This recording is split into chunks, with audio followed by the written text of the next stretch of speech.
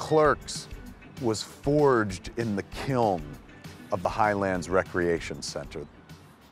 We're coming up on the foundation upon which my entire life was built. Can't escape it. Best job I ever had in terms of return on investment of time. Holy shit. Can you imagine? I came to interview at RST Video, the video store next door, which is closed. So I went to Quick Stop, and Mr. Topper was there. He goes, would you be interested from time to time in working at the convenience store? So what had happened was it wound up being mostly convenience store. It was I got catfished into this job, man. Like, I came for the video store job, but then they were like, you're really here for a convenience store. And they netted me and put me behind the counter.